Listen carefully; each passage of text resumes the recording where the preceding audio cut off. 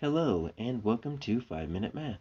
Today we are looking at the 5th grade concept of decimal division with models. This is standard 5.3F in the great state of Texas, and we are using item number 23 off the 2018 released STAAR test. If you have not done so already, please go ahead and take a moment to pause the video, work this problem out on your own, unpause it, and then we will look at our answers together. So we have Mark. He's got $5.25 in quarters. He's going to spend his money on 3 sports drinks. Now there's a clue here. These sport drinks are the same amount for each. So we've got equal groups. Whenever we see words that lets us know we're dealing with equal groups, we're dealing with either multiplication or division, because those are really important for equal groups. So here's his money. They've got his $5.25 all split out in quarters here. And then we need to find the equation that can be used to find the amount of money that Mark spent for each. So how much money did he spend for each? Well, let's see if we can figure it out a few different ways. So let's draw a strip diagram here. So we know how much money he has. Our total is $5.25. So he's got 3 sports drinks. Each one is exactly the same. So it looks like this is a part whole. So we have each of these unknown sports drinks. If you add them all together, you can get them to 525. Or another way we could solve this, we could say 525. We could divide that into 3 equal groups. So I'm thinking it's C, but let's see if that really works. Well, if I wanted to use the picture, they went ahead and gave me all of these quarters.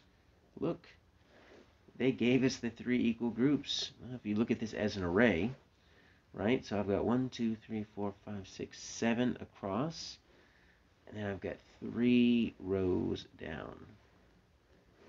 So this is an array, a 3 by 7 array that lets me know that each of these rows is going to equal one of my sports drinks. So this is my sports drink 1, this is my sports drink 2, this is my sports drink 3. So let's just count. Let's see, 1, 2, 3, 4, 5, 6, 7 quarters. I'm just going to do 1, 2, 3, 4. I know that's $1. And then, let's see, 125, 50, 75.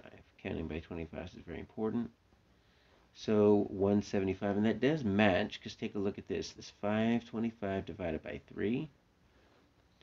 We wanted to see what does that equal. Equals 175. So that is looking a lot like C. Let me just show you how we can do this if we had no picture.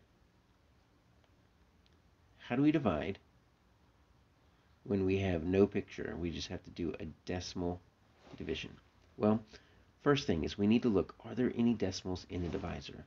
In this case, the answer is no, it's just 3. If we have decimals in the divisor, we've got to do something to move the decimals to the left or to the right, just so we can get it to be a whole number.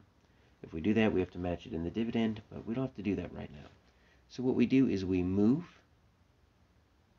our decimal up onto our division bar into our quotient. We line it up, and then that's it.